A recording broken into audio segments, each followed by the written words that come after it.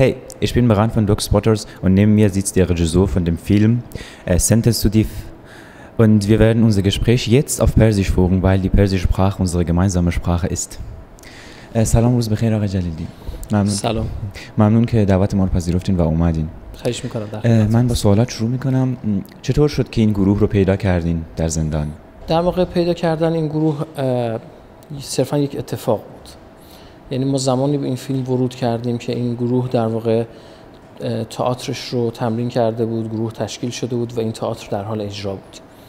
ما صرفا شنیدیم که در واقع یک گروه تئاتری در سطح شهر داره تئاتر رو اجرا میکنه که بازیگران این تئاتر زندانیانی هستن که به جرم‌های سنگینی در واقع محکوم هستن که چند تا از این افراد محکوم به اعدام هستن این خانم. خب طبیعتا شنیدن این خبر برای من یک پارادوکس و تضادی رو در خودش داشت که در واقع تضاد هنر و فضای در واقع تئاتر و فضاهای این چنینی با در واقع اتمسفر جرم و جنایت و زندان که خب کنتراست خیلی بالایی رو با هم شکل میدن و این شنیدن این خبر من رو جذب کرد و کنجکاو کرد. کار چطور بود با این خانم ها؟ کار آسون بود یا یه مقدار خیلی سخت بود ارتباط برقرار کردن با این خانم ها، صحبت کردن با اونا و جلوی دوربین حاضر شدن؟ آسون بود این کار یا براتون خیلی سخت بود یا دشوار؟ بله ببینید در واقع شاید سخت‌ترین مرحله کار همین قسمت بود.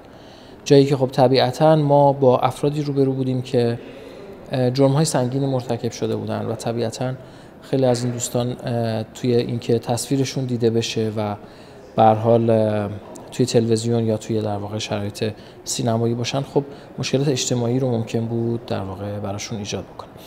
لذا در واقع خود این بچه‌ها خیلی همکاری کردن. دلیل اصلیش هم این بود که واقعاً اینها با اینکه با تئاتر آشنا شده بودن، یعنی اتفاق خیلی عجیبی که در زندان افتاده بود این بود که این بچه‌ها، این خانم‌ها در واقع متحول شده بودن، با یک فضای جدیدی آشنا شده بودن، با یک روابط جدید به نام دنیای هنر، دنیای روشنفکری و با اینها به هر حال آشنا شده بودن و خاطرات و فضای در واقع شگفت‌انگیزی براشون ایجاد کرده بود. چه تأثیری تونست تئاتر روی مریم، مرجان و صفیه و دوستانشون بگذاره؟ واقعا زندگی اینها متحول میشه، یعنی آشنا شدنشون با این فضای جدید که من خودم معتقدم میتونست قبل از این رخ بده.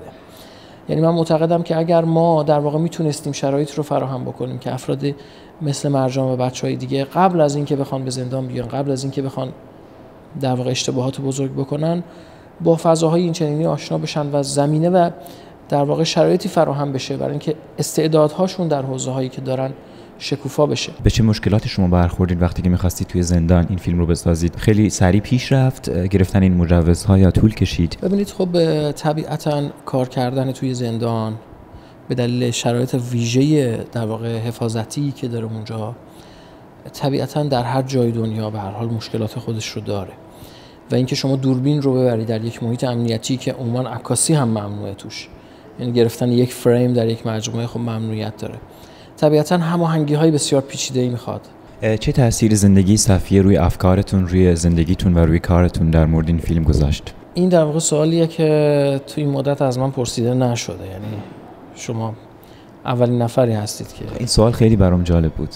من واقعیتش اینه که وقتایی که راش این فیلم رو میدیدم و هنوز تدوین نکرده بودم خیلی وقتا میرسیدم به راش‌های صفیه. خب در وقتی من در حال تدوین فیلم بودم صفیه اعدام شده بود.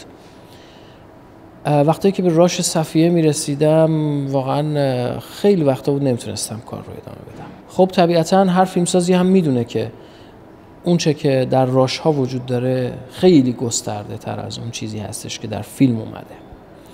یعنی ارتباطی که فیلم توی راش با صفیه داره خیلی گسترده است و طبیعتا با توجه به شرایطی که داشت خب صفیه پیچیدگی های پرونده حقوقی خودش داشت. خیلی ها بسیار تلاش کرده بودن که رضایت بگیرن برای صفیه و به یه نقطه‌ای از ناامیدی رسیده بودن و متاسفانه خب این اتفاق نیفتاد، نشد که برای صفیه رضایت گرفته بشه و اعدام شد. هدفتون از ساختن این فیلم چی بود آقای جلیلی؟ در واقع مجموعه گسترده‌ای هستش که بعد بتونم در چند جمله اینو بگم. ببینید مهمترین چیزی که برای من وجود داشت این بود که برسیم به نقطه‌ای و به نگاهی که افراد قابلیت تغییر دارن.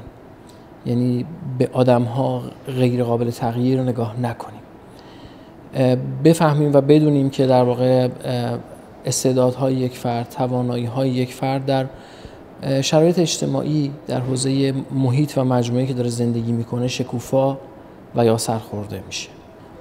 حالا در واقع اگر که همین انسان‌ها در شرایط اجتماعی دیگری، یعنی منظورم اینه که در شرایطی که میتونستن استعدادهاشون شکوفا بشه قرار میگرفتن، میتونستن بازیگران تئاتر باشن، میتونستن افرادی باشن که زندگی‌های خیلی موفقی داشته باشن. خیلی ممنون از وقتتون، سپاسگزاری میکنم از وقتتون که اومدین و از فیلم زیباتون و ظهر جمعه دلانگیزی رو داشته باشین. متشکرم از شما. So, das war's mit dem Video. Bis zum nächsten Mal.